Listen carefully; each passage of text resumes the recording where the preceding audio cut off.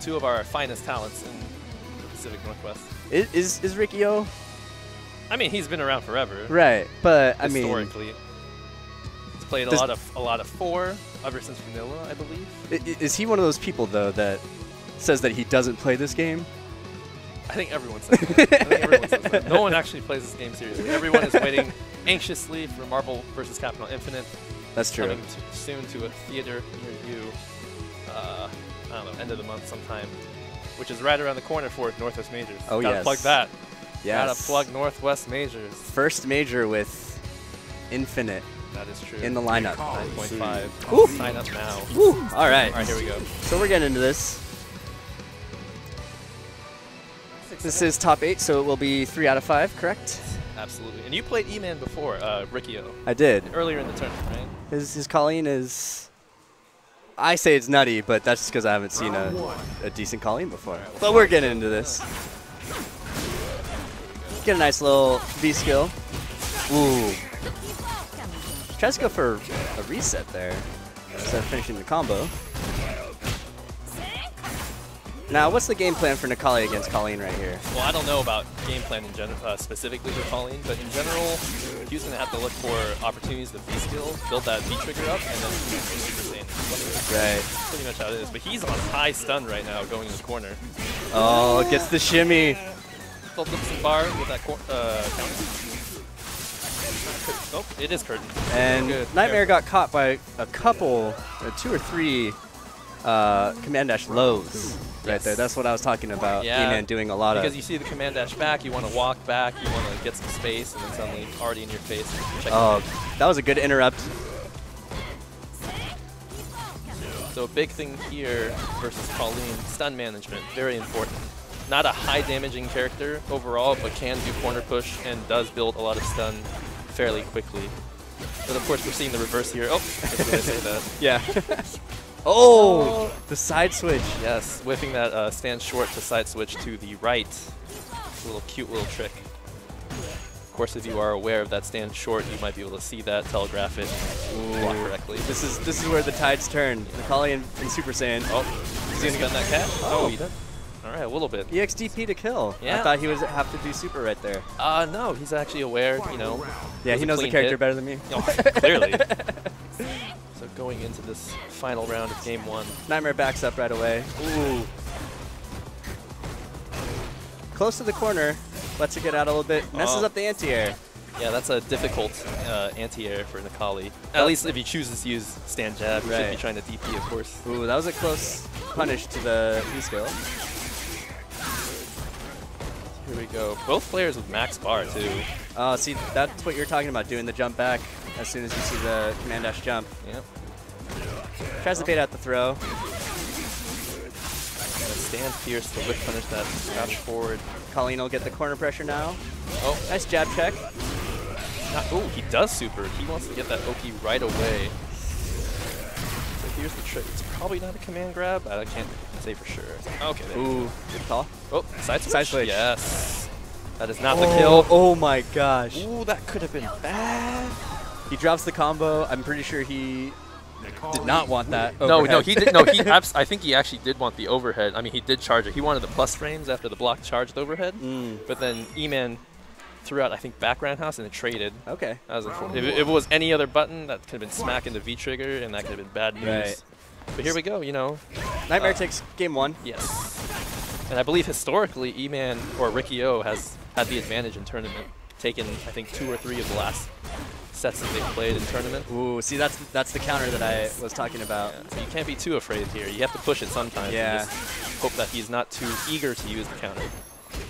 Oh, building up stun is huge here. It's getting close. Oh, wow. Ooh, it is. Choosing to get the stun right away. It's not going to do as much damage, but it's going to be a good amount here. EXDP. Oh, bust out. Okay. Goes for the patented Necalli crouch forward into V-trigger.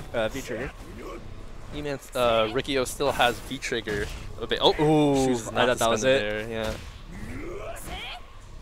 Can't really confirm it truly from a crouch medium kick, but you can kind of confirm it. Great backdash. Oh, it doesn't kill. Ooh, overhead. Wow.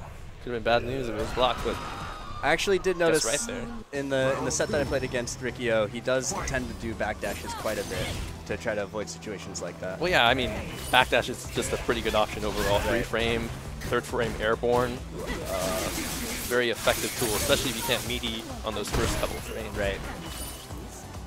Jumps back to get out of it. Ooh, using that B skill to get that was countered close as well. So here we go. Slowly getting that corner push with Riki-Oh. Anticipating the EXDP again. Oh, gets caught with low forward. Okay. Not sure what Nightmare is going for there. Hoping that Riki-Oh was nervous about the command grab. Right. Oh, he just goes right into it. Wants to secure this round. I mean, doesn't really have a choice. Oh wow, meaty. Oh wow. And that slightly ambiguous jump medium kick in that corner situation. Here we go. Final round of game 2. This is actually pretty steady too. It's not both players kind of getting in their licks, not going heavily in either player's favor. Ooh. Oh, not choosing not to right there. Maybe he was misspaced and he chose not to whiff. Oh, the fear. Oh. And EX hands, what's that on block? I believe that's -4. I'm just probably lying, actually. I don't want to say for sure. Bust out your phones, ladies and gentlemen. So here's oh, choosing to use the ice there for meaty pressure, but it didn't really connect there. Still in a high stun situation. Oh, there it is. is. There it is. Yeah, you got to be careful there. There's a slight gap when using that second charge for the Kolin's V trigger. So it's generally not a true block string from whatever she cancels off of. And like you said, Kolin's stun game. Yeah, that stun game. Pretty important. Management. Sometimes it's not just life bar, guys. Come on. So that's 1-1 right there. Ooh, jump roundhouse. Not sure what Nightmare was trying to go there. Probably a jab anti-air. So EX hands is -4. -4. All right. Learning today, gentlemen. Learning today.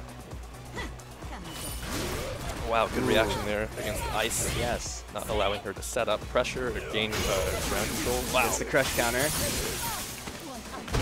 Look at that, half stun already. Yeah, that's a dangerous spot. Very dangerous. Good neutral jump. There's that jab trade again. Once again, the crouch forward into V trigger.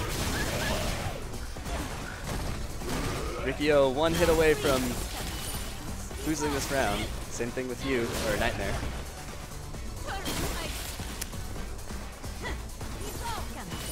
So ooh, the jump in. I was saying it. It looked like Nightmare was just like slowly baiting and dragging Riki-Oh. You know, Riki-Oh spent like V-trigger both charges, didn't really achieve anything other than ground, which is important, but... Ooh, does it right in his face, only gets a jab off of it. Ooh, gets the crush counter. A lot of damage, a lot of stun. Oh, wow. Goes for the counter. Not a big punish, but I mean, he still gets the stun right there. 2 touches. So it looks like it's going to be game 3 to Nightmare here. Oh, the jab check. Just as we were saying that. And this is good, actually. I like this. Like, playing a little bit more defensive, stringing him along, not over-committing. Like you said, it kind of comes down to making Kolin players kill themselves, almost. Yeah.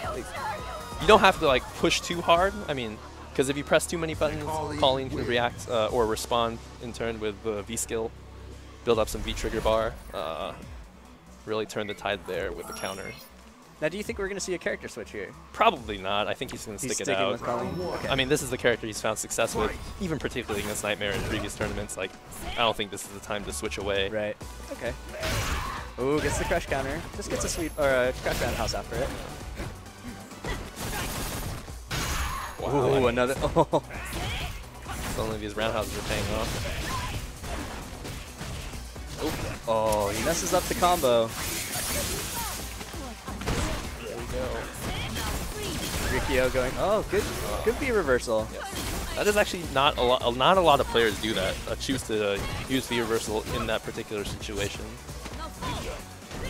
I'm not sure if it's because sometimes players time it late, and then that gives Kolin an opportunity to react with counter.